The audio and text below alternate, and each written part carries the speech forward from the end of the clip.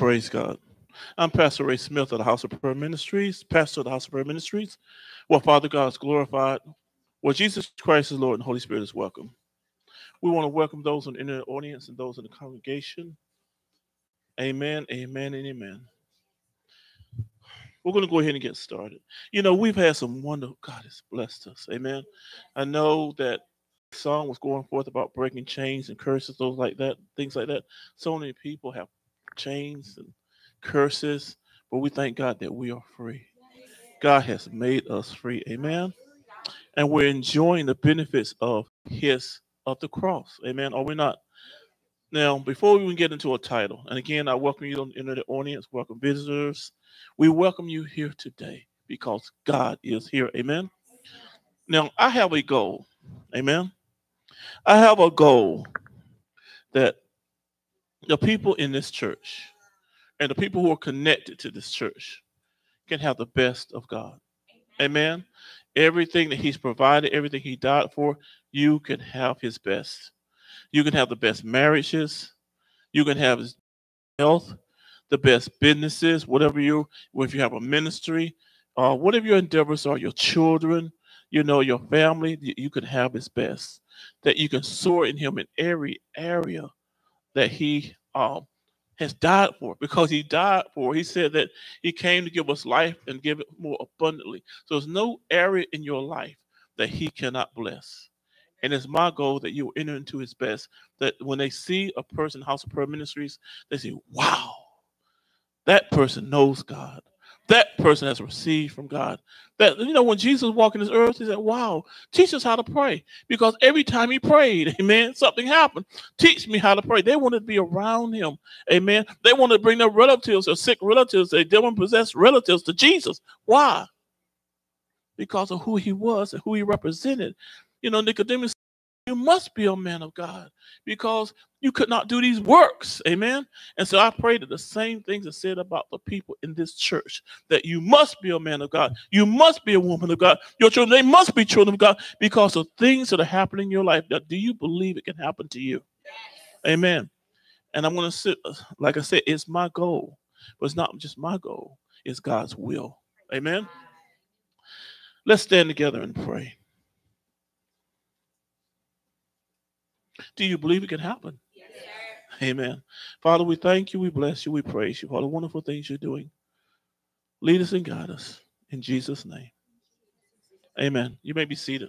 Now, we're going to take you on a journey, and we're going to go step by step. We're going to take it slow so everybody can understand. Amen. All right. If you would like a title, the title will be The Working of His Word. Amen.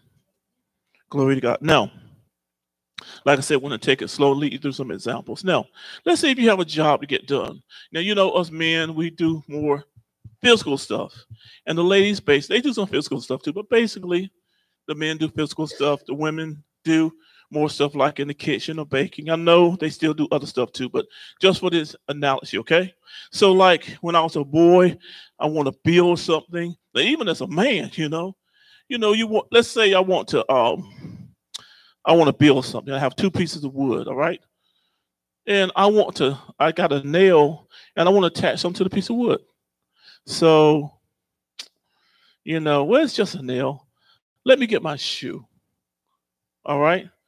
And drive that nail into that board, Or maybe I can get a brick and drive that nail into a board, all right? And, they say, it's not working too well. So I got to find a hammer. I got to find a hammer because I know a hammer will really work. So if I don't have a hammer, I got to go and buy a hammer, right? And then I use that hammer, and guess what? It works better than the shoe. It works better than a brick or something else hard. I don't know if any of y'all experienced, because sometimes you want to do it quick and let me just get what I got right in front of me. But no, I need to take the time to find the hammer because that's what's going to work, okay? So anyway, but as you do it, depending what you're nailing, like 2 pieces of wood. Okay, I'm going to go slow. If you're nailing 2, sometimes I found out, really, I need to, because screws, if you screw something in, then it gives you, it's more sturdy. If you just nail it in, it's looser. So I need to screw it in. So guess what? Okay, I want to screw this in. I want to get me a screwdriver and screw it in. And man, I can do it, but it's work. Anybody else screwed something in? You men, have y'all done that? Ladies too? It takes some work, don't it? Boy, whoo. I mean, whoo. Anyway, so I said, well, you know what? I need to buy a drill. It's going to cost me something, but it's going to save me a lot of time and effort. All right? And you know, guys, you know, some drills are more powerful than other drills. You know, you really need to invest in a good drill, because if you cheap drill, it can cause more problems than not, you know, or won't last it long. So get yourself a good drill. And so now you can drill it zoop, just like that, you know, and it's good to go. Amen. Praise God. Now for you ladies, now I know this is a new day and maybe you're not baking cakes or anything like this, but just for the example, you know, I watched my mother cook. And I watched her use a lot of things that they probably don't use it now. But let's say if you're baking a cake and you're mixing the ingredients in a bowl, you can mix it and mix it and mix it and mix it and mix it, right? Oh, wow. It may take some effort to really get that batter in mixed all the way good, right? But you can get it done that way, you know? And the little girls watching their mom do it. But as time goes on, they had these little things that you could just spin. Still use your hands, but they spin and it mixes a little bit better. But as time went on, they had electric mixers. And you can just put it in and then it can just go. So the electric mixers are better than just stirring and stirring and stirring and stirring. All right? Now, key. Let's say, remember you have the little girl who's watching them all. Mom, I want to do it. I want to do it. You know, she may let her mix it with the hand, but Mom, I'm tired. It takes a lot. Well, I'll finish it, little. I'll finish it, baby. I'll finish it. But she say, Mom, I see you got a mixer, an electric mixer now. Can I do it? I say, no. Why can't she? You're not big enough yet. This is dangerous. The same example with a father and a son. Depending on the age of the son, you can't use this drill just yet. You're not big enough yet. You gotta, you know. And even at that, even when you're big enough, I still need to teach you some things, right? See, we're talking about the working of God's word. I want to tell you something, if you can believe it. Do you know that God's word always works? Do you know his word never fails? It has never failed in the history of man. His word has never failed one time. Amen? Say this with me. God's word never fails. God's word never fails. God's word always works. God's word always works. Now we're going to pray together. God, just read the prayer to me. God, in Jesus' name, teach me how to use your word. God, in Jesus' name, teach me how to use your word. In Jesus' name. Again, amen. Guess what? He's going to teach you how to use his word. Praise God. Why? Because his word always works.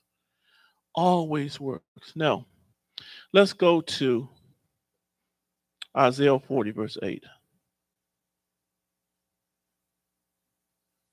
Remember, and as we turn to these scriptures, remember the little boy, right? You know, and it's even like this. Let's say a businessman, he's been in the city all his life. Now he moves to the country and then he wants to do some work. And he feels like he's just not, he don't want to really get into it. So what would he do? He hire a mechanic or hire someone to build a house or to build a shed or put something together. You just hire someone, right? And see, what happens is this. When you don't know how to operate the word correctly, because God's going to show you how to do this, what do? You go to your pastor. You go to your mom. You go to your father, because your father's been saved a long time. He knows the word. Your mom's been praying for years. She knows the word. So you go to them to pray for you. You go to them to use the word. You go to your pastor, and the pastor prays for you, because supposedly they're more skilled in the word. Amen? But that should be a temporary situation until you grow enough that you can pray and use the word for yourself. and get the same results. Amen. We fathers, we don't want our sons always coming to us. You know, look, you can do, you're 16 now, you're 17 now, you can change your tire yourself, right? You're 16, you're 17 now, you can put this together yourself. I've taught you, you're big enough now. But so sad is the saints have been saved 20 and 30 years and still don't know how to operate the word of God. Isaiah 40, verse 8. The word, it always works. It never fails. Okay, Isaiah 40, verse 8 says, the grass withereth, the flower fadeth, but the word of our God shall stand forever. It shall always stand. The word of God is always valid. It just, some days, some things are outdated. The word of God is never outdated. Amen. It always works. Amen. So in other words, like we talked about a hammer, you can talk about a hammer, you can talk about, or you can talk about something, a screwdriver, or you can use a drill, When you use the word of God, there's nothing higher. You're always using the best. Amen. Okay. Now, the word of God will not fail. Isaiah 34:16. See, we got to get this in our hearts and our minds that the word of God will never fail. Isaiah 34:16, it says, seek ye out of the book of the Lord and read. No, one of these shall fail. None shall want her mate. For my mouth hath commanded, and his spirit hath gathered them. All right? So this is a way of saying this. The word will never fail. Never. Never. Let's say it together. Never. Amen. It will never fail. Isaiah 55:11. And we're going somewhere this morning. Isaiah 55:11. Let's turn there. Wow. This message will change your life. No. Isaiah 55:11. This reads, so shall my word be that goeth forth out of my mouth. It shall not return to me void, but it shall accomplish that which I please. It shall prosper in the thing whereunto I send it. We spend our time doing so many things. Don't we want to spend our time in something that works? Amen. Well, use the word of God because it works. It won't return void. It will always prosper. Amen. But God is going to show you how the word works. Amen. All right. Matthew 26:54. You go to the New Testament now.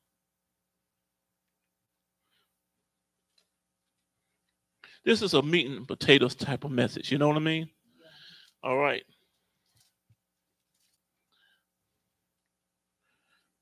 All right. Matthew 26:54. But how shall then the scriptures be fulfilled? Thus it must be. See, God says the scriptures must be fulfilled. They must be. God has placed his hand on the word in such a way. He's standing behind his word. It must be fulfilled. He's going to make it work. God, his word he's spoken, he's standing upon it. He's going to make it work. It will never fail. We have to get that. His word will never fail. Never. Amen. Now, we're going to talk about you and me, okay? Because we're going to talk about who works the word, all right? We talk about the word that never fails, right? But now I want to be a part of it. You want to be a part of it. We want to work this word that never fails. We want that hammer, all right? We want that drill. We want this mechanism that's always going to work, okay? All right, now, even before we start there, remember, and you're going to see this as we read the scriptures. Remember this, the Father and the Son. The Son wants to use that brand new drill. It's so beautiful. It's so nice. And Dad does it so great. It sounds good. Zoop, zoop, zoop. Look so much fun. Zoop, zoop, zoop. And look what Dad has built. I want to do it too, And so he walks up to Dad and says, Dad, I want to do it too. I want to do it too. Well, I'll teach you when it's time. All right. And God will teach us. Amen. But guess what? You know, what's if somebody off the street came? You know, the man's working in his garage. Somebody on the street just walking by. He sees him in the garage. Oh, hey, man, look, can I use that drill? Hey, man, I want to do it too. Can I? What's the father going to say? He don't say, no, this is my drill. I don't even know who you are. You can't use my drill. You know, his son can use the drill at the right time. He's going to teach him. But this person, I don't know him. I don't have no relationship. Guess what? Remember, we're talking about the workers of the word. This is so important. Amen. The workers of the word have to be what? They have to be family. In other words, you have to be a believer to use the word. Amen. Sinners cannot use the word of God. God has presented his word at least to be used. Amen. For his believers. But guess what? If you are a believer, let's say, put it this way. Let's have a drill, right? And you forget, you didn't realize it, but the drill is not working. We didn't realize that and we're talking this electric drill. It came out from the outlet. I got to plug it back in. See, the drill needs to be attached to electricity. Guess what? The believers need to what? Believe. Not just be a believer in name. Believers need to believe. If the believers believe, then they can use the word of God. But the believers just believers, but they don't believe the word. They don't believe it's going to work. They don't believe the word's going to work for them. Well, then is the word going to work for them? Because they don't believe. You have to be an active believer. Amen? Amen? And we're talking about the workers of the word. You have to be a believer. You have to be an active believer that you believe.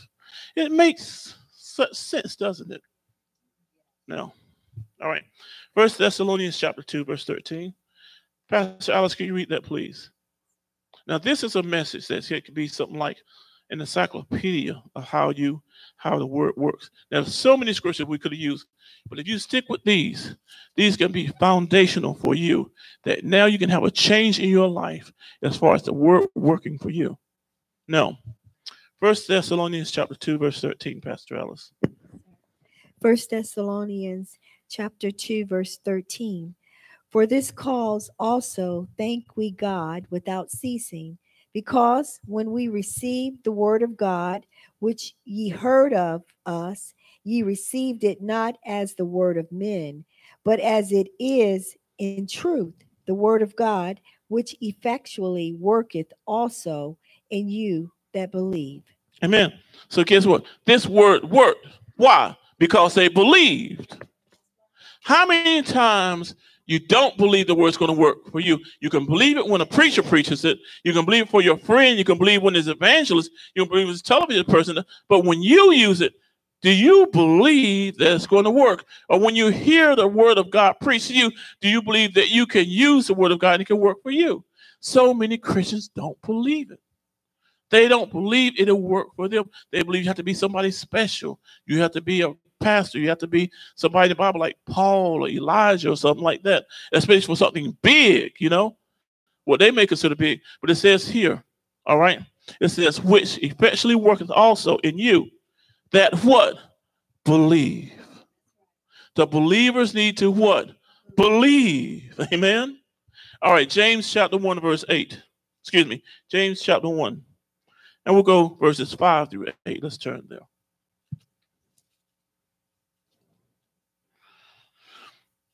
James chapter 1, verse 5, verse 8.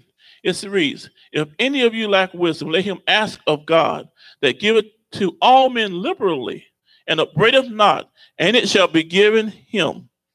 But let him ask in faith, not wavering, for he that wavereth like a wave of the sea, driven with the wind and tossed.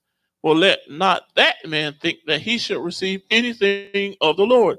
A double-minded man is unstable in all his ways. So guess what? You believe it in 1 minute, you believe it, the next minute you don't. You believe it another minute, next minute you don't. You say, okay, I just heard it from God. Now I believe what the man of God said. Now I want to go out and use the word of God. Then you step out of church, you get a telephone call and say, look, and that telephone call just kills your faith. It kills your faith. And now you have no faith. But then, you know, 20 minutes later, a brother in the church said, "Do you hear the word of God? You know that word of God was for me. It was for you." Now your faith is built up again. And then you can say, "Oh, my faith is good again." Now you run down the road a minute, and then you go get something to eat, and you hear some people talking. Well, on the news, so you hear what happened on the news, and then your faith is down again. See, your faith is up and down, up and down, up and down. You hear somebody, you hear a report, your feelings, your own experiences when you think you didn't get it or whatever, you're up and down. And how is that man going to get anything? One minute he believes, man, and then he doesn't. And it says here, that man shouldn't think he's going to get anything because he's unstable. So how is this man going to use the word? Okay. Take the son, all right? Because the son is not built up yet in his faith, all right? So the son wants to use his drill, right? "Dad, I want to use this drill." He has his little hands here on the screw, his big drill, like he's shaking. He can't even keep it straight because you don't have the strength yet, okay? So he's unstable using this equipment. How can he use it? The equipment will work, but he's unstable. He doesn't have the strength. That person's faith is not built up yet, amen, to use the word of God. See, your faith has to be built up where you can believe all the way through. See, in other words, you believe when that person says something. You believe when that telephone call comes. You believe when you go to the restaurant and hear bad news. You believe all the way through. You're strong in your faith. You're not unwavering. Amen. And that's something the father teaches the son. Don't let them bother you. Don't believe what they tell you. Believe what I tell you. Amen. That's what God is saying to you. Stop listening to people who do not have faith.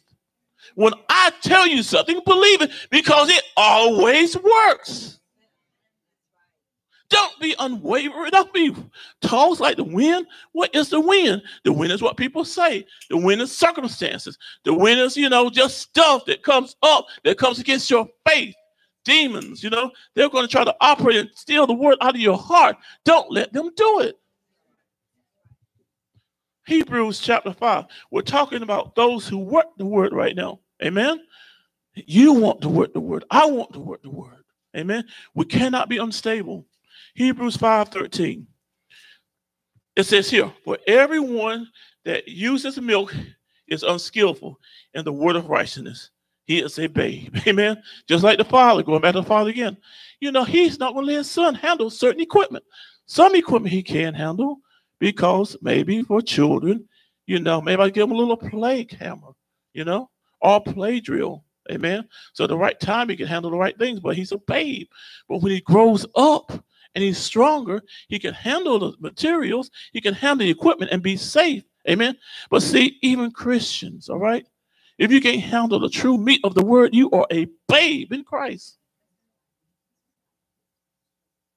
God wants you to be able to use the word of God. Amen. So we have to grow up. We have to grow up, don't we? We just can't be unstable. Somebody said something. Oh, this person said something to me. Now I'm upset. Or this person didn't say something to me. And now I'm upset. Or I didn't get what I wanted to when I wanted to get it. Or this didn't happen when I wanted to happen or whatever. Or I just don't feel like, what are you talking about? You don't go by your feelings. You go by what God said. We got to grow up. Amen. So we can handle the word of God. 1 John chapter 5. And this is the last scripture we're talking about, the workers, okay? But we're going deeper, okay? We are going deeper. 1 John chapter 5, verse 14 and 15. And we've used this a lot. You probably know this by heart. It says 1 John chapter 5, verse 14. "And this is the confidence that we have in him, that we ask anything according to his will, he hears us. And we know that if he hears us, whatsoever we ask, we know we have the petitions that we desire of him." So the word that we work, the word, and we're going to go into this a little bit. His word is his will. Amen. So if you ask according to his will, then it's going to work. But if we're using the word of God, oh, look, hey, the Bible says if I ask in Jesus' name, the Father will do it. Just ask. I ask in Jesus' name. So this young man, he's 25. He sees his model on TV.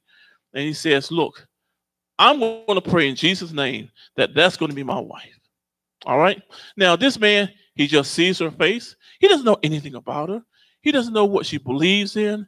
He doesn't know her character. He doesn't know anything about her. But he just said, I'm just going to use the word of God. Amen. So that would, because I know the word of God always works. Amen. But you have to understand something. You have to operate the word of God in what? His will. Amen. Glory to God. In his will. What the son said, okay, look, Dad won't let me use the drill. I don't know why he won't let me use the drill. He knew I'm ready. He knew I can do it. Guess what? Dad is up there with Mom, watching TV. I'm going to sneak out to the shed and use the drill, okay? He doesn't have Dad's permission, all right? But he wants to put together something, a toy, and he could do this together, do this, and do that. But look, is it going to work? No, it's not going to work because he didn't have his father's permission. It wasn't his father's will. Amen. We have to operate the word in what? His will. Amen. We don't go do what we want to do with the word of God. No, we operate the word of God in his will. And see, this is accomplished when we ask according to his will, his word. That is accomplished. We know we got the petitions. Remember when we read the song, I know I got it. I know I got it. I know I got it. Why? Because it was his will. So I got something according to his will. It worked. We have to be mature. In other words, we can say, I want this, I want that, I want this. No, we have to get in with God, get in his spirit, get in his will, get his mind. And then as we surrender our hearts to him, as we pray, we get the mind of Christ. And now we start asking for things. Amen. Now, those are the workers, those who work the word. Now, we're going to talk about something else.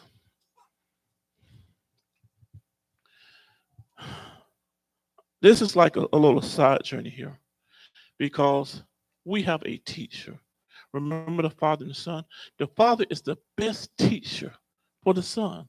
Why? Because he not only understands the equipment, he loves his Son.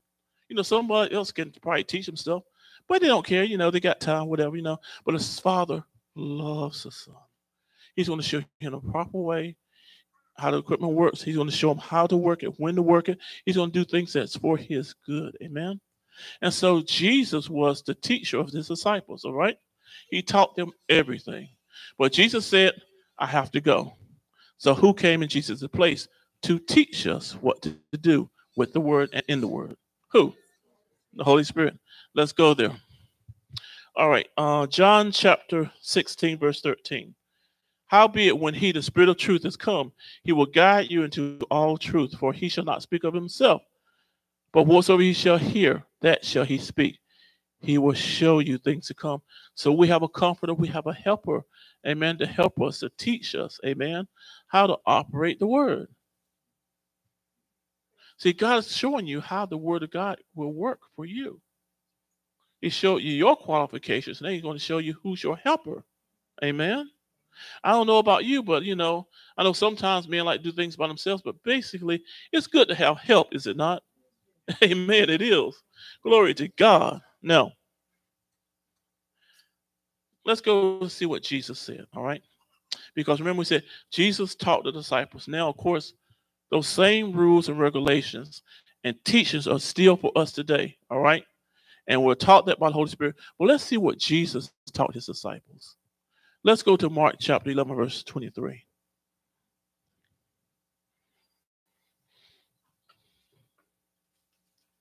For verily I say unto you, that whosoever shall say unto this mountain, be thou removed, and be thou cast into the sea, and shall not doubt in his heart, but shall believe that those things which he saith shall come to pass, he shall have whatsoever he saith. So now we're talking about something. We're talking about believing, but now we're talking about things that can hinder you, that weakens your faith. One thing that can weaken your faith is doubt. All right? So he's teaching you, y'all guys, y'all do good, but, in some things you are doubting. That's why you got good results in these areas, but the areas that you're not getting good results in is because you have doubt. Amen? So if the word has not been working in your life, guess what? One of the reasons could be that you have doubt, and you need to fix that. So then you can get the right results. Amen. Check yourself, check your spirit. Do you have faith? Do you believe, or do you have doubt? They were doing things, they were casting out devils, they were laying hands on the sick, but this one they could not. He said, you're doubting. That's why it didn't work. One of the reasons. Okay, now, Mark 5:36.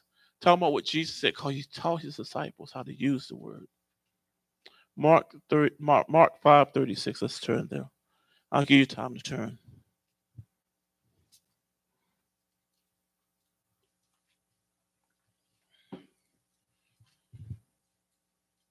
Now, 5:36. Mark 5:36. As soon as Jesus heard the word that was spoken, he said unto the ruler of the synagogue, be not afraid, only believe. Amen. Remember we talked about the person who's unstable in all the ways. He had faith, but then he heard something, or somebody called him, or he went somewhere, and then he heard a bad report, and he lost his faith. See, this person had lost their faith because of something that someone said. Jesus said, no, wait a minute. No, only believe. So guess what? When you have the word of God in your heart, you're getting ready to use that word of God, all right? And then something comes that will cause you to doubt. Remember what Jesus said? No, only believe. But Pastor Ray, you know what he said? No, Jesus said, only believe. Don't you know what just happened on you? Jesus said, only believe. Don't you know what just happened over here? Only believe. Don't you know what I just saw? Jesus says, only believe. He's teaching you how to use the word, only believe. And that's the way the word works. Don't let the enemy come and steal what God has for you. Amen. Glory. Give God a hand clap because he's teaching you tonight. Amen. Pray. This is fresh from the throne room. Amen. All right. Matthew 24:35.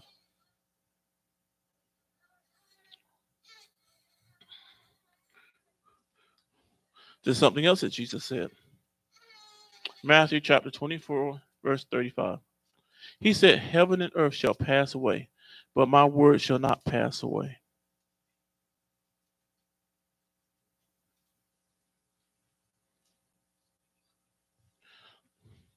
And this is something that, this is like a notation you can make in your notes, or this is like a something special where you understand how the word of God works, okay? So as we know the word of God, we have things written in the Bible, which is the word of God, amen? But it's something that's kind of hidden. But if you're a minister, you kind of know it indirectly.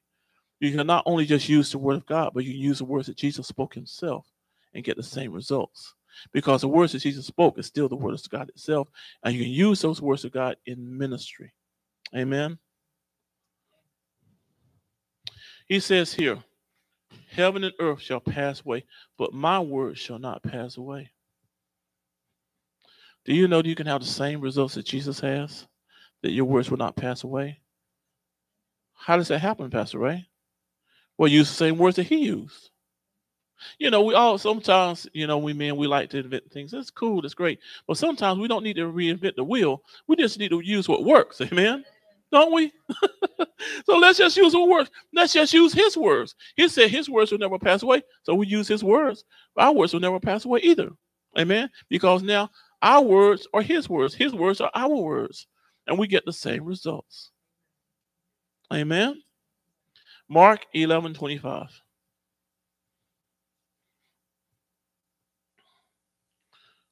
This is so much. You could take just one of these and it can change your life, because just one of these in a particular situation in your life, it can change your life. Mark 11:25. It says here, and when ye stand praying, see, there's something about your stance. Listen, let me put it this way. You know, we men, we understand something. Let's say if a man is challenging us, right? If a man is challenging us, right? And we have to challenge him, we have to stand right back up to him because he has force. It may be a fight, it may be something else, but he's coming forcefully at me. So if this man says, you know, I'm going to get you. We know we got him, don't we? We know we got him. You're going to get me? What? No, you can't. No, you can't. So even if he says, look, he says, well, I'm going to get you. What do? You raise your voice higher. I'm going to get you. He says, no, I'm going to get you. You say, no, I'm going to get you. You don't back down. See, when you use the word of God, you don't back down. You stand praying with force. Be bold. Be forceful. Be confident. Stand praying the word of God, and it works. Don't let the enemy come. Oh, I don't know if it's going to. No, it's going to work. Amen. Be gone, devil. I cast you out in Jesus' name. It's going to work because God said it. I proclaim it in Jesus' name. It's going to work. Stand praying. Be confident. And the word will work for you. And the enemy will run like a dog like a dog's tail between his legs, running. That's right. He will. He will back down. Now, when the word is working, when you're doing it right, I want to we have a master builder here. And his name is Blake Anderson. I want to ask him some questions. He's a great builder. Can you come up if you don't mind? Praise God. I'm putting him on the spot. He doesn't know what I'm going to ask him. All right, so now just come into the camera so you come a little closer. Now look, let's say if you're building, we won't say a house issue. Let's say you're building unattached. Let's say you're building a deck onto a house. What is it like? What is it like? What are some of the things you have to do? And take me through the process. Okay. We have to know what you're going to build. Right. So it has to be a design, right? And then you start from the ground up. So you have to lay out where it's going to go, but then you got to put the foundation in, and then you build upon the foundation. Yeah. And what tools do you use? Okay, so you'll use a shovel to dig your footers and to pour your concrete. You'll use a saw to cut the wood. Use hammers and nail guns to put it together. Yep. And then you'll often use screw guns to screw on the handrails. Now, depending on the deck, can you do that? Depending on the deck, can you do that by yourself? If it's small enough or close enough to the ground, yes. You can. Yes. But if it's a big deck, no. You need help. Absolutely. Now, you also can build a house. So tell me, I know it's a whole lot to it, but just tell me the basics about building a house. Same process. Each step just takes longer. Each step just takes longer. Yeah. Now, can you build a house by yourself? No. You cannot? Cannot. You're an expert. Now I know you're an expert and you're excellent at what you're doing. You can't build a house by yourself? Maybe a dog house. All right. But you cannot build a house. That's okay. By yourself? No. Okay. Thank you. You're welcome. Oh, let me ask you this. When you complete the job, how do you feel? Wonderful. Even when you're going through the process, how do you feel? Well, at times it's frustrating. Sounds frustrating. Yeah, but with every step of completion, there's satisfaction. With every step of completion, there's satisfaction. Thank you. That's perfect. Glory to God. He said, with every step, there's some frustration. With every step, there's satisfaction. He just showed you how the word of God works. Amen. Because sometimes there is frustration, but you have to stick to the process. He said there's a design. You start from the ground up, you start from the bottom and build. You build a foundation and you start. So with your word of God, you have a foundation in the word. And sometimes it is frustration, but guess what? You keep your faith. Amen. And when it's done, you have satisfaction. Amen. So this is what's going to happen when you start using the word of God. First of all, you will have excitement because you have a dream of what this word of God is going to do for you. You're going to be excited. And you're going to have confidence. Why? Because you just heard the word of God always works. So you have confidence on top of your excitement. But you know you're going to get it. Amen? And then peace comes because it's settled. Amen? See, he knows how to build a house. It's settled. He's done it before. So he has peace in the process, even though there may be some frustration, you know. But he has peace because he knows it's going to work, all right? He has faith to continue the process. But this is something that's so important, everyone. I want you to listen here. When you use the word of God, there's going to be confirmation. I've learned this, and it's happened over and over and over again. Something's going to happen to prove that it's going to work out for you. It could be something in the natural. It could be something spiritual. Well, sometimes, especially if you're a person that doesn't have faith, you're a person that's been hard for it to happen. But when you use the word of God, you just have peace. And it's unusual for you to have peace. You know what I mean? And that could be the confirmation that you have. Or it could be something like, look, you just believing for a new job, and then you hear that, this company down here is hiring, and they're hiring a lot of people. That's confirmation you're getting ready to get a new job. See, confirmation will come before manifestation. And then after the confirmation comes, then you have the manifestation. But it's important that you do the first three, the excitement, the confidence, and the peace and the faith. And then when you're doing it right, confirmation comes and then manifestation comes. If confirmation has not come, then maybe you have to wait a little bit longer, but it's not coming. Then you have to backtrack. Maybe I did something wrong. Maybe I did not have faith. Maybe I'm not believing. Maybe I'm asking for something that's not God's will. You know what I mean? Maybe I was too hasty. Maybe I need to get the details. The man of God prophesied. He prophesied to this woman that she's going to be a famous cook.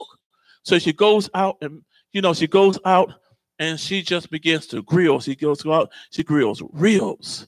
She grills steak. She grills hamburgers. And it just doesn't work. It just does not work. She's done it for 4 or 5 years. And I'm about to be bankrupt. It's just not working yet. Maybe I just need to have more faith. What's going on? You need to backtrack. The man of God said that what? You're going to be a famous cook. But you dive into the details. See, maybe God said you're going to be a famous baker. And you're going to bake cakes. And that's where your fame is going to be. See, sometimes you run into what you want before you get all the instructions. Remember what he said? He said there's a diagram. There's a design. Sometimes you need more than just one word. You need more details, all right, in what God wants you to do. Amen.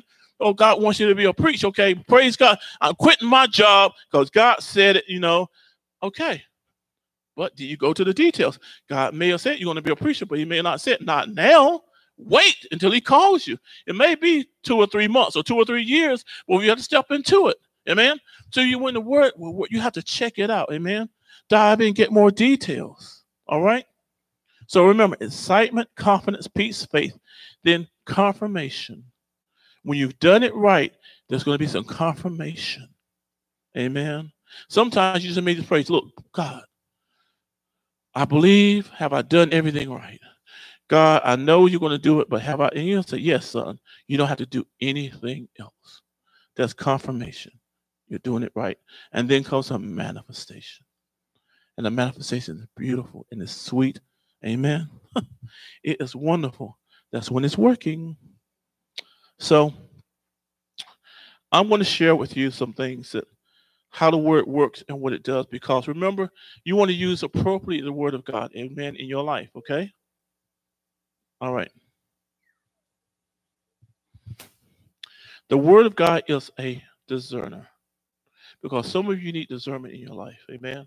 You can't go by how everything looks, all right, or by what people say all the time.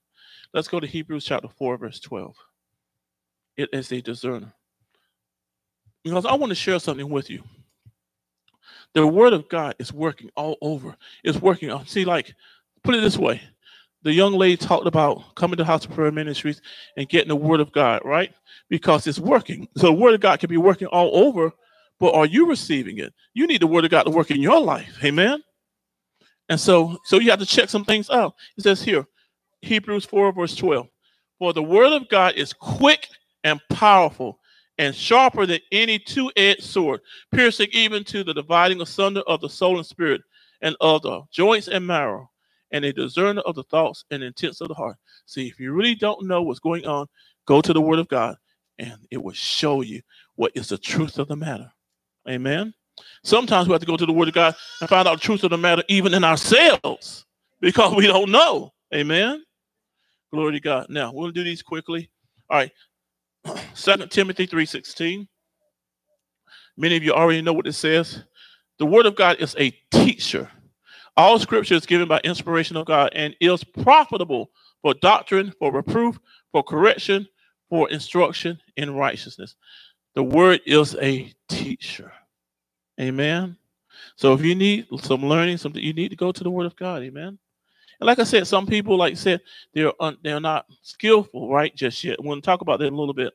So they'll go to their pastor or they'll go to their parents or someone who's skillful, but still, that should be a temporary situation. You don't have to go there like every day or every week or every month, like whatever. You should be able to stand on your own 2 feet and be taught by the word of God yourself. Amen. And sometimes if you're taught, you will go back to your pastor or your mom or your dad or whatever and share, this is what I read, this is what I heard. And you share it with them and say, well, yes, son, you got it right, or yes, son, you're right, but still there's a little bit more you need to understand. And so going back and, when someone's more skillful, say, oh, you're right. I missed that. Because when you start reading the word of God, you start, you can start fantasizing, but you need to just read the word of God for what each word says. All right. And when you read the God for what each word says, then you will get a better understanding. Because sometimes, if you've been in a church for a long time, you'll read a scripture and you remember what the pastor said or the evangelist said or whatever, and you go by that and see you're missing so much when God will teach you himself. Amen? All right, Ephesians chapter 6, verse 17. God wants this church for everyone here to be the most blessed person in the whole wide world. I'm telling you, that's what he wants.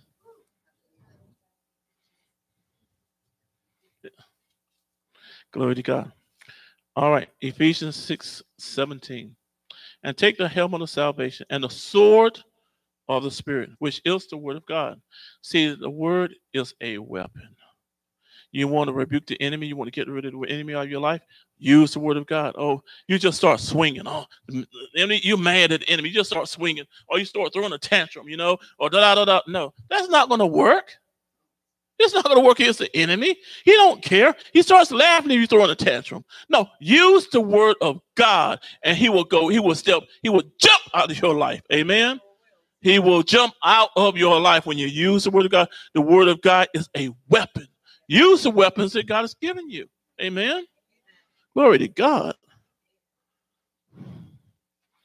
Okay, this is so important here.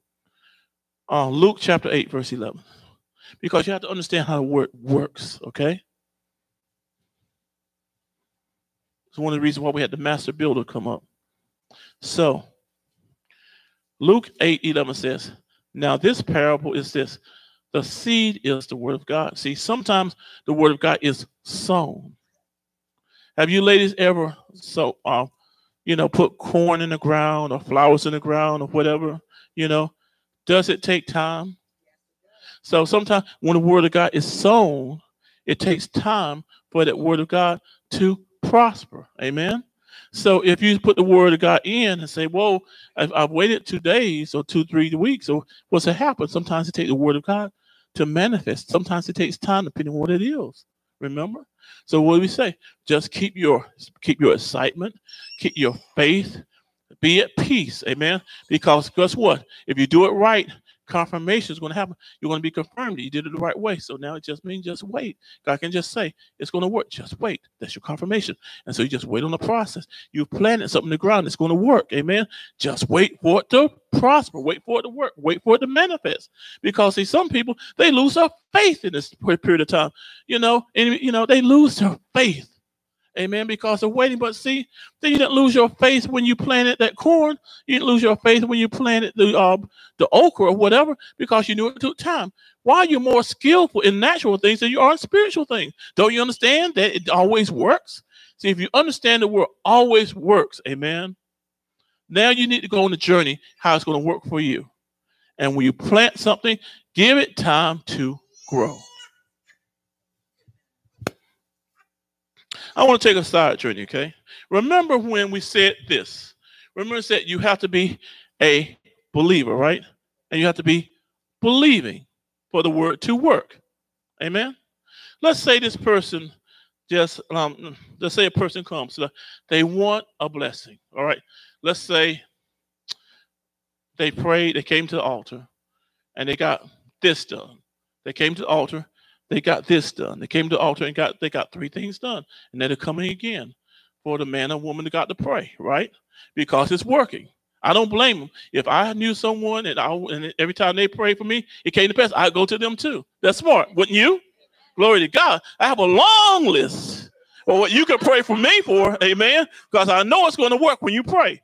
So that's cool. That's good. I mean, that's good to go to the preacher to pray, to the prophet, to the pastor. That's really good. God wants you to. But guess what? Let's say one of the things they got was a wonderful business. So another thing they got was a wonderful job, all right? So now they got money, all right, from the job, and then they got money from their business, okay? Enemy comes in and says, look, you've been wanting to take a vacation for a long time, It's going to take $2,000 to go on this vacation. You got it in the bank, but the wife says to the husband, but we can't pay our tithes. Well, that's okay. We won't pay our tithes before. We just been paying our tithes 2 or 3 months. It don't matter if we just stop now. We start back later, or what else, or something else, Their business is working really, really well. Amen. They went to the altar, and God is blessing their business because man and woman God have prayed, right? They're not tithing off their business, okay? And then things begin to happen, all right? The business doesn't work anymore. And then they have problems on the job. Then they go on vacation, things are not working. Then the car breaks down, all right? And guess what they do? They come to the altar. Pastor Ray, Pastor Alice, pray for me. Because things are happening at work. Things are happening in my business, It's a devil, We got to rebuke the devil out of this situation, Because I'm a Christian, we know we love God, all right? And they pray. Because they say, okay, we'll pray for you. And then nothing happens. Well, the man of God, it didn't work. Why didn't it work? They go back again. See the thing, why did not the word work? Because there's sin or disobedience in your life. Amen. Are you being obedient to the things of God? Are you being faithful to your calling? Is there sin in your life? There's no one. Is there unforgiveness in your life? Amen. That's causing the word of God. Remember now, because sometimes, they're new and like there's things they've been wanting to do for a long time, and now they can do it. And you can do those things, but you have to do it at the right time. Amen. Now, you can't give God an offering. You bought this new suit, you bought this new dress, you bought all this new stuff, and you just can't give them because God wanted you to give $100. You only got $5 left after you spend you went shopping. You had $300. God, He's going to want to give you 100, but now you only got 5. You just had a good time, Remember what God said? You have robbed me in tithes and offerings. Amen. Now, see, this is something that the preacher does not know, not unless God reveals it. This is something. This is between you and God. It's between you and God. It's not between you and the preacher. It's between you and God. And God sees what's going on in your life, because the preacher can only do what God allows. The preacher can pray. The pastor can pray, whatever, pray in faith because they love you. But if God doesn't do it, it won't get done. It's just the way it is. So you have to check yourself. Amen. All right, is that the side journey okay? Because we're showing you why the word may not be working in your life. Amen. You have to be mature. You have to grow up. The enemy, anytime the enemy comes to you and start talking to you, that's a signal right in there. Danger, danger, danger.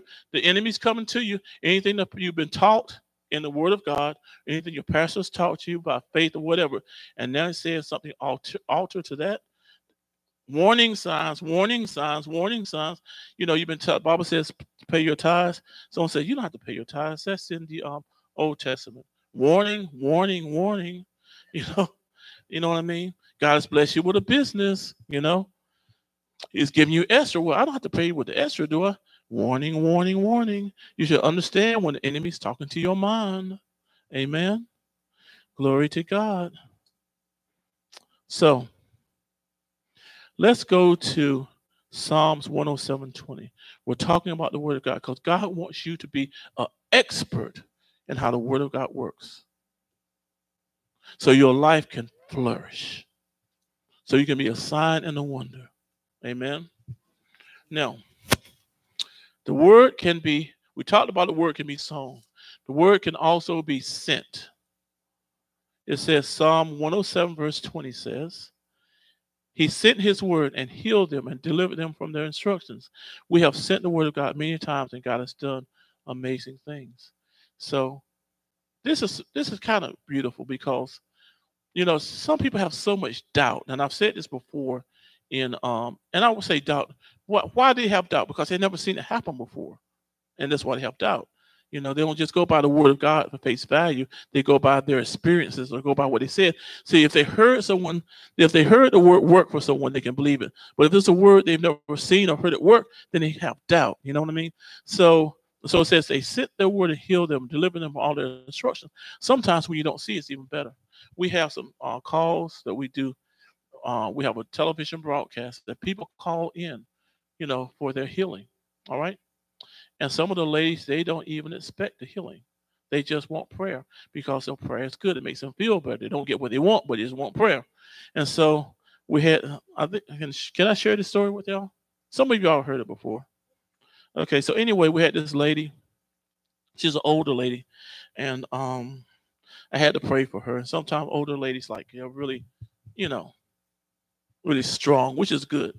So anyway, they had a problem. I said, well, I believe it was their ankle.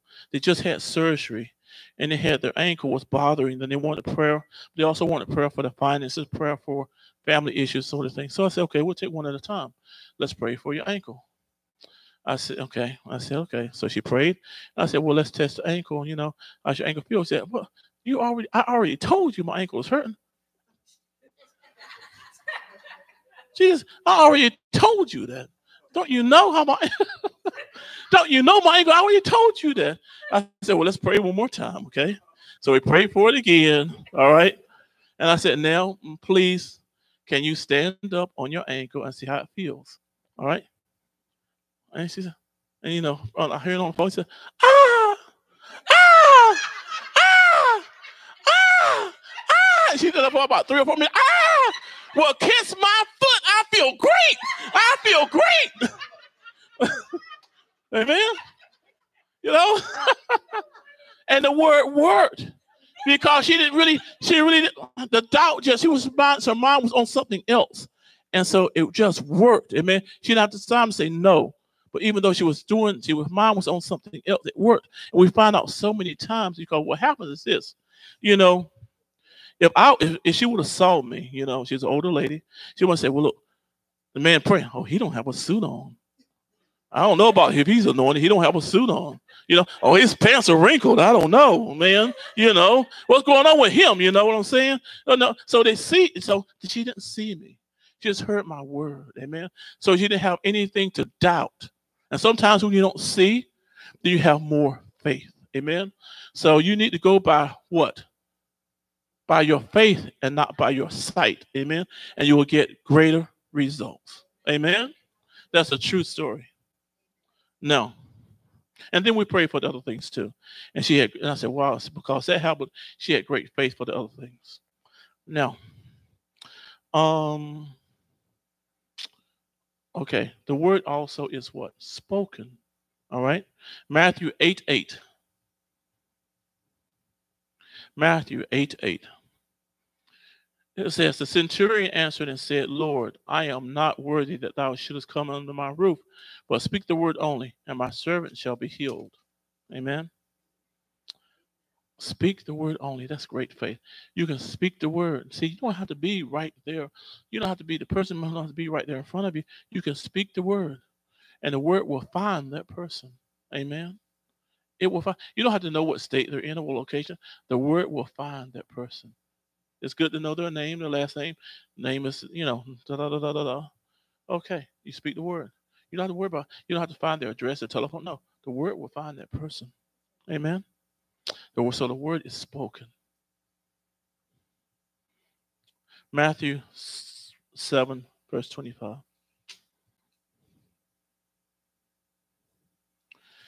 And this is really good. The word is a foundation. It is a rock. Matthew 7:25 reads, and the rain descended and the floods came, and the winds blew and beat upon that house, and it fell not, for it was founded on a rock. What is your life founded on? Is your life founded on the word of God?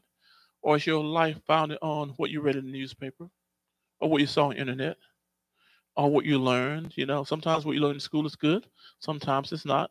And see, sometimes even if you can learn something that's good, you know, it changes. But the word of God does not change. So what is, you know, because something may have worked for you, but it won't work for your children.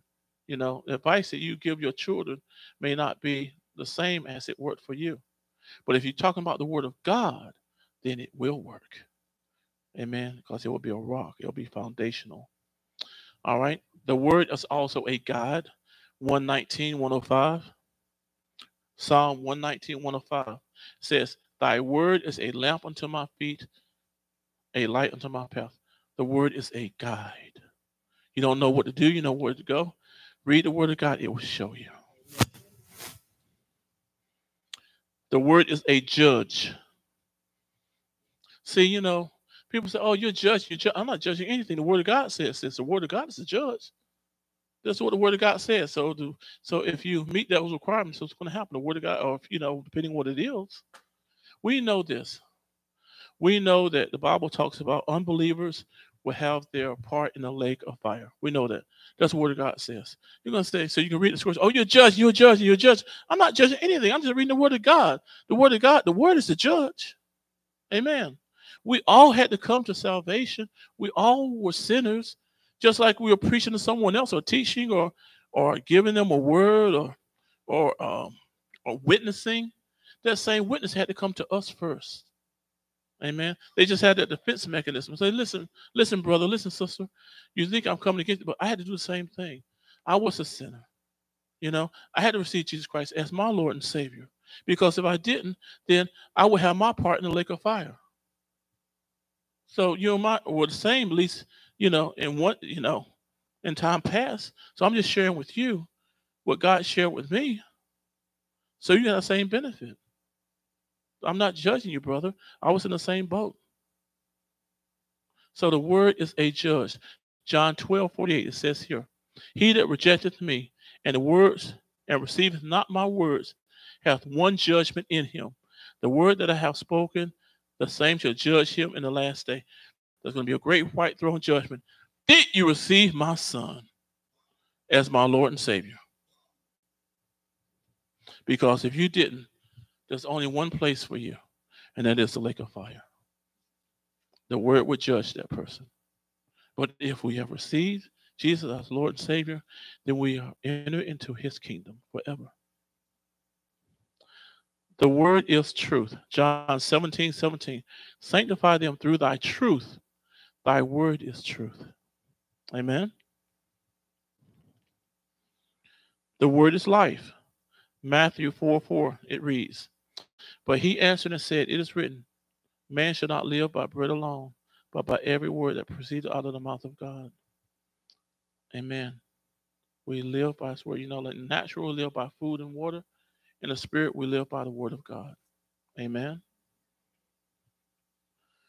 Last verse. The word is living. John 6:63. John chapter 6, verse 63. It is a spirit that quickeneth, and Jesus is speaking. The flesh profiteth nothing. The words that I speak unto you, they are spirit and they are life. The word is living.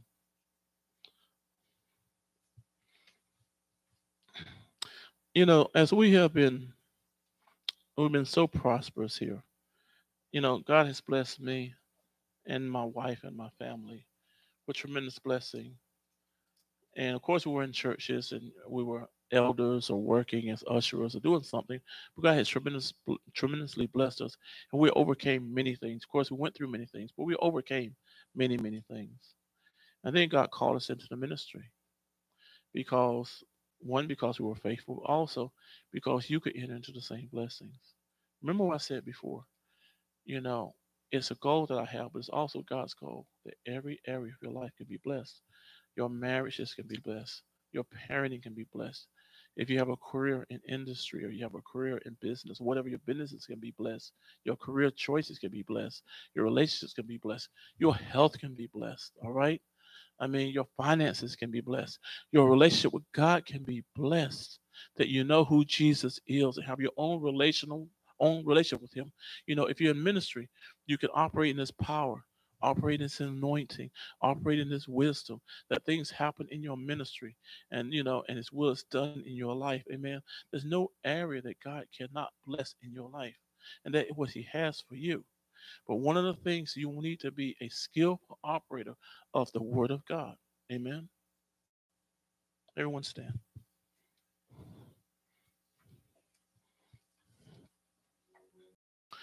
This first call is for anyone who's not saved. And you're going to say, well, Pastor Ray, don't you know we're saved? Well, that's the first call. And it could be people in the audience. If you are not saved, or if you're not in right standing with God, just come to the altar quickly. That's going to be the first call, salvation. Oh, come on up.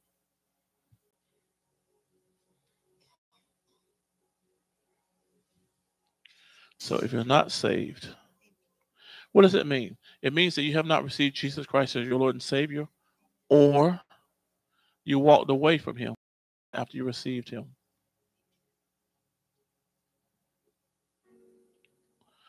All right. So we're going to pray for those on the internet audience.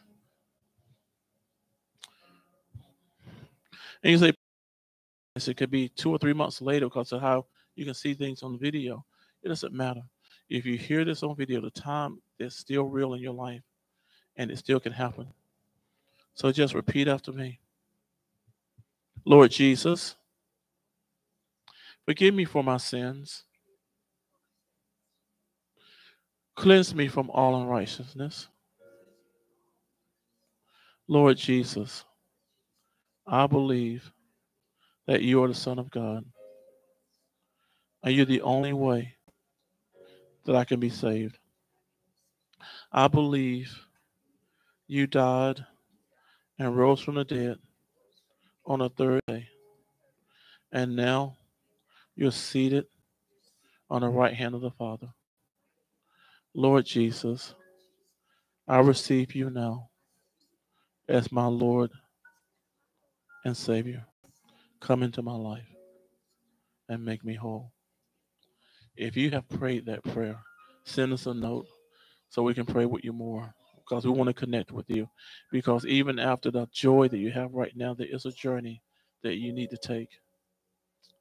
But God bless you, because you just made the greatest decision that you could ever make. Is that true?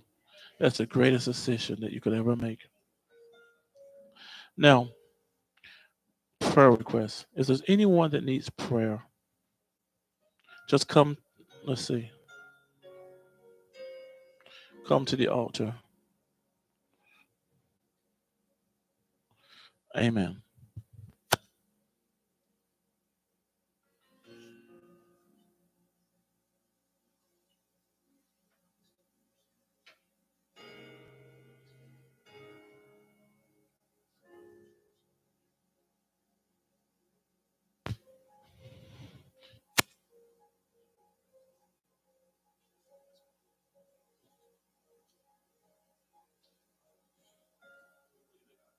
You believe that God can do this for you?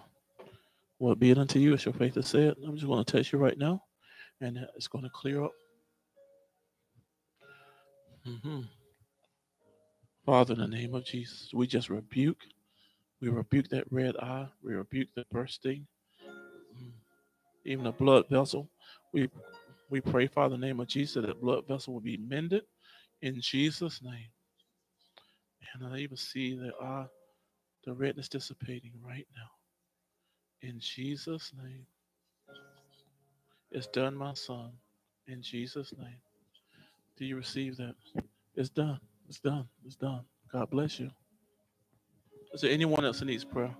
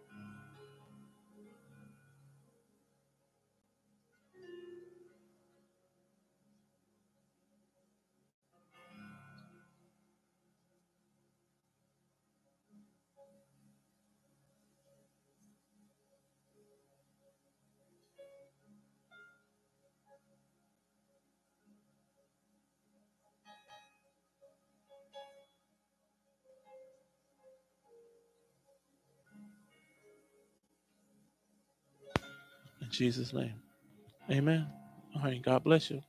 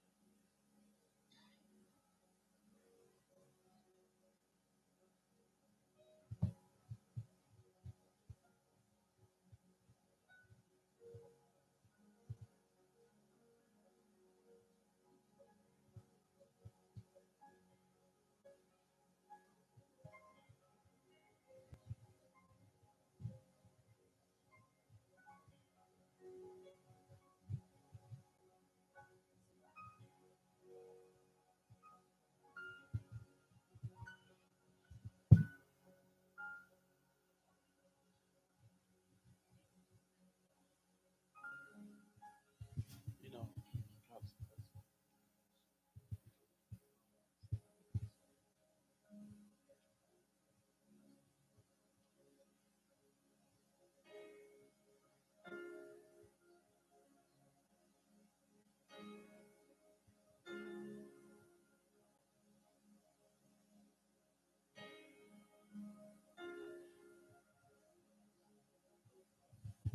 I pray, Father, in the name of Jesus, that anointings upon my life will now come upon his life.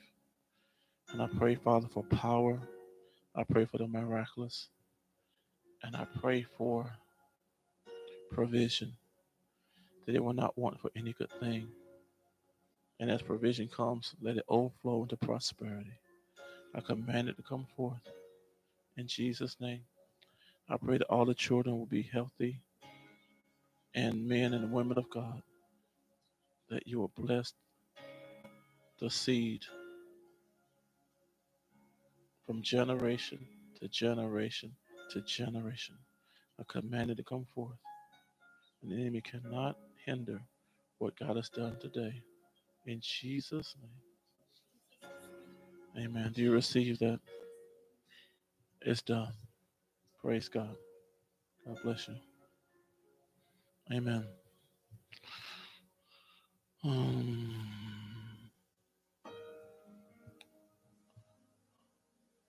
Our minister, let's pray in tongues for a little bit, see what else God is doing.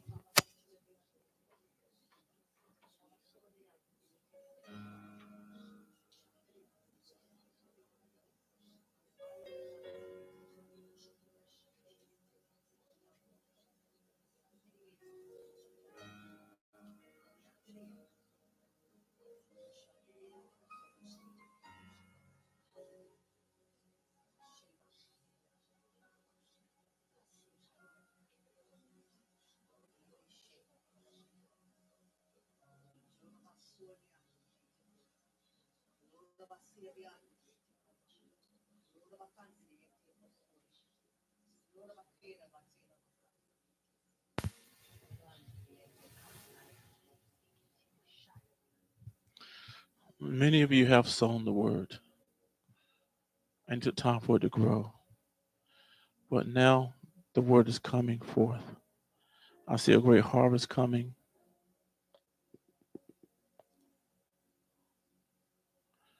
Mm.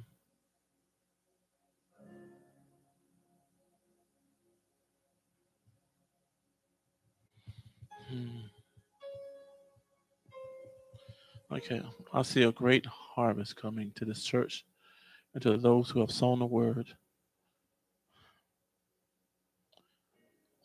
This is a precious time for the Lord. You see, sometimes people don't understand what goes on because they just see somebody blessed, they see somebody rejoicing, but they don't see the heart of the blesser. You know, they don't see the Father, they don't see the Son. You know, they just don't see it. But the Lord is so happy with many of you because you have lived for Him and you've paid the price and you stood the test of time.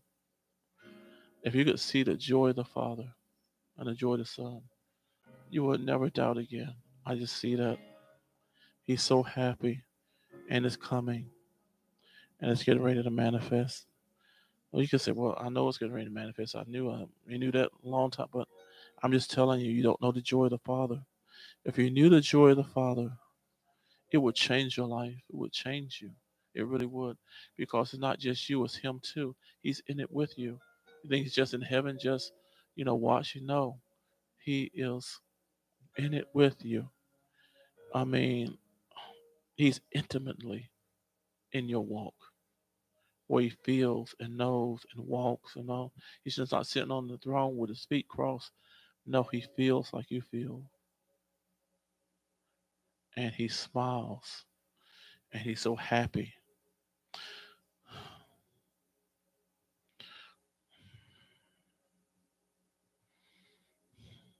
There's something that people don't understand. Some people don't understand. They don't understand how to receive. They don't understand what it takes. They don't understand what um what it means, or what it takes to get what you believe God for. I want to tell you what it takes. It takes everything. You can't leave anything behind. You can't keep anything for yourself. It takes everything that you have to enter into the goodness of God. You say, "Well, I can give them 90% or 95%, or I can do stuff, or I'll be good, but my family, and I'm not going to involve my family." No, we have to involve our family. We have to involve our children. They don't have to be ministers, but they have to be taught the word of God. Amen. You can't just serve God in a corner. It's just you, or just you and your wife, but not your children. No, or it's just or we do it when we go to church, or not your job. No, it's everything that you have, because He gave everything that He had. And when you do that, it's painful. It can be frustrating. It can be hard, and other people don't understand you, and why is it not working? But you don't understand His heart. If you're having a hard time with what I'm saying right now, go back to the message of last week. Love unconditional. And you can understand the heart of the Father and the heart of the Son, and where He's taking you. Because there's a price. He would be cheating you if you did not pay the price to get to what He has for you right now. So,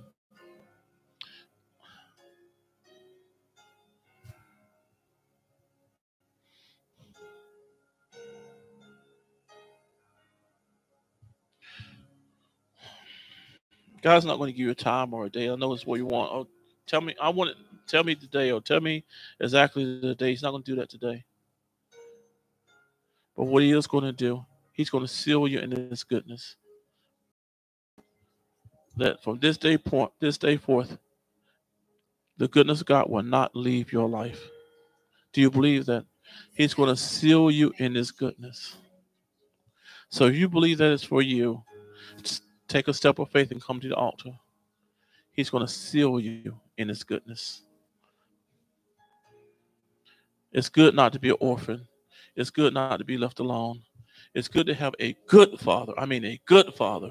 Sometimes you can have a good father who understands to seal you in His goodness. Wow. And it means so many different things for so many different people. But I pray that you have an understanding what God means. Father, in the name of Jesus, as I lay my hands, as I just touched them for a moment, you said that you would seal them in your goodness. I pray, Father, from this day forth, that your goodness will never leave their life. I even pray, Father, that the goodness that's already in their lives will begin to expand in such a way they will be a sign and a wonder to so many. I pray, Father, that the enemy will not be able to touch the goodness. We know that there will be trials and tribulations. We know that when you do good things for them, we know they'll be persecuted. But it will not stop the goodness of God in their life. And as much as they go through, the goodness will even expand and expand and expand from this day forth. If you believe it, this word will not fail you. In Jesus' name. From this day forth, the goodness of God bestowed upon this man of God. From this day forth, the goodness of God come upon this daughter of God. You've sacrificed so much, he says, but the goodness of God will never leave your life from this day forth. The goodness of God. He's calling you queen, my queen. The goodness of God will never leave your life from this day forth. The goodness of God bestowed upon you from this day forth will never leave your life. In Jesus' name, man of God, the goodness of God, from this day forth, I decree and declare, it will never leave your life. In Jesus' name, the goodness of God, this wonderful couple, will never leave our life from this day forth. I know, do you believe it? It will never leave your life. The goodness of God, man of God, from this day forth, will never leave your life. In Jesus' name.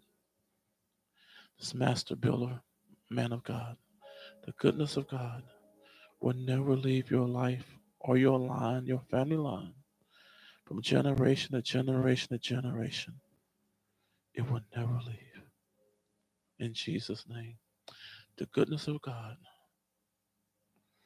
will never leave my daughter. Sometimes you feel fragile, but he calls you strong. The goodness of God will never leave your life from this day forth. Do you believe that? Amen. Another wonderful daughter, the goodness of God will never leave your life. Amen. The goodness of God will never leave your life from this day forth, regardless what they try to say or do. His seal is upon you from this day forth. In Jesus' name. Praise God. The goodness of God, man of God, will never leave your life or your line from this day forth. Be strong. Don't worry about persecution, but the goodness of God will expand again and again and again. The goodness of God will not leave your life. He says it will never leave your life, my daughter. From this day forth, my seal is upon you. My seal is upon your daughter and those to come. In Jesus' name. The goodness of God, he's saying, son, when from this day forth, will never leave your life again. Just believe. Don't worry about if there's persecution. That's okay. You persecuted Jesus. But the goodness of God would expand continually upon your life from this day forth. The goodness of God, my daughter, who cried for the children. You see, when you cried for me. You cried for me. The ignorance and disdain and all the things that are going on. So you ministered unto the Lord. The goodness of God will come and not leave your life. In Jesus' name, whatever. The goodness of God will descend upon you right now and not leave your life from this day forth. Just believe that he will not leave. In Jesus' name, my daughter, the goodness of God from this day forth will even expand. And it will never leave your life. You have much to experience and much to live and much to laugh about. But the goodness of God would expand to your joy forevermore. In Jesus' name. The things that Jesus died for us on the cross, he's so happy when you can receive what he's done for you. It's a beautiful moment. This is a heavenly moment right now. You feel it's a heavenly moment. Just give God a praise and just thank Him. Just thank Him. Thank Him. Thank you, Jesus. Thank you, God. Thank you, Jesus. Thank you, God. Thank you for your love. Thank you for your kindness. Thank you for your goodness. Thank you that you did not forget about us. And thank you that you included us in your vision for what you wanted for your church and for your body. And thank you, Father, for giving your Son. We're going to adjourn right now. For God has given, and no wise let the enemy take, because it's up to you. But the goodness will never leave your life. Let the light of heaven come upon you and be your countenance. Let mercy and truth be among your dwelling forevermore. And let you be the image of God's Son now and forever. Jesus Christ. In Jesus' name. Amen. God bless you. God bless you. God bless you. Everyone hug someone. This is a time of love, the love of God is shed abroad in this place. That's right. Everyone hug someone. And you want to enter the audience, hug someone.